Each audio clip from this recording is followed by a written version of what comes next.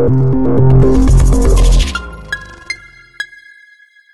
wanted to say congratulations for not only making a really great thriller, but a really smart film. I have not stopped thinking about it since I watched it. Good. So that's a huge, I mean, that's a huge accomplishment.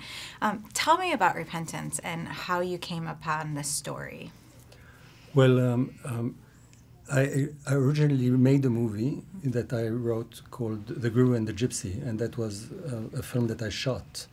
And as a director, I sometimes go and experiment on making films, and I go ahead and make films without sometimes even writing a script.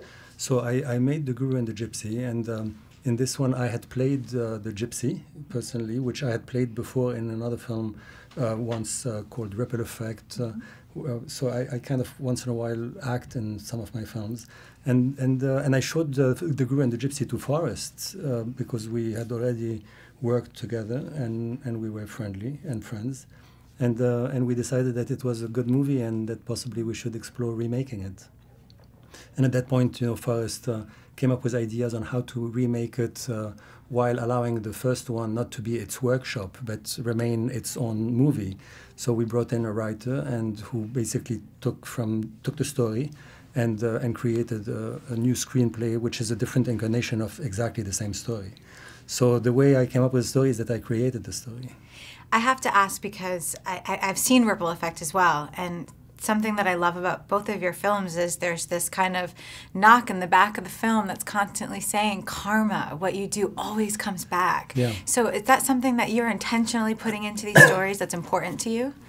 Yeah, I mean, I just, but I try to be subtle about it as much as possible. It's like nice to touch the nerve and move on quickly to something else, because otherwise it makes the movie heavier from what it should be.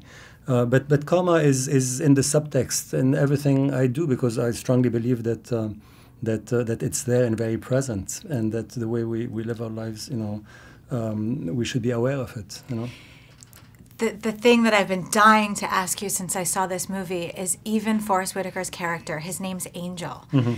Was that very intentional that was his name? Oh, I didn't come up with a name. That's the writer who wrote it, the screenwriter who came in to help us out. But I think it's very appropriate, and because he is truly, an extraordinary personality and character in this film. Forrest, I mean, he just went into the belly of the beast, somehow, and made it all seem seamless.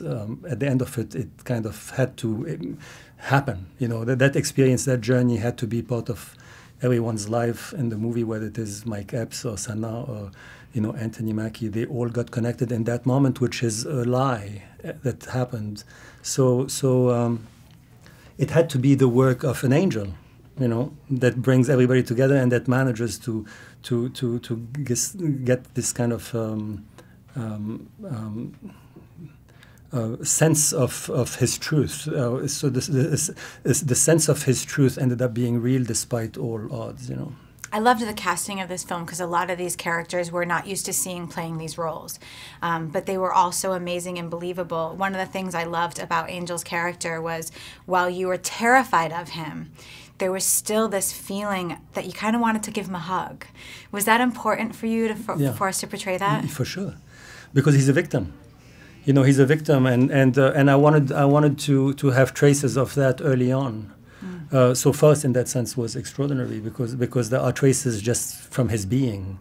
Forrest has this quality that's extremely endearing, and even when he's a hard, tough guy, or a monster, like in cases in this film, there is like that. There's the human side to Forrest that basically comes out of him without him even trying. And because it's such a complex story, and he was doing a monstrosity, really. It was. I think that it made it interesting to show that he had that side to him with his wife, for instance, with his daughter, his vulnerability, his fragility. I mean, he's china glass, about to break, and he still managed not to break somehow. Did. Thank you so much. We can't wait to have it on our screens. Thank you. If you like this video, be sure to give it a thumbs up, and don't forget to subscribe to AMC Movie News on YouTube. It's free and a great way to stay updated with all the latest movie news and check out our daily show, AMC Movie Talk. Also, don't forget to check us out on Facebook and Twitter to stay in the loop for our special prizes, giveaways, and contests.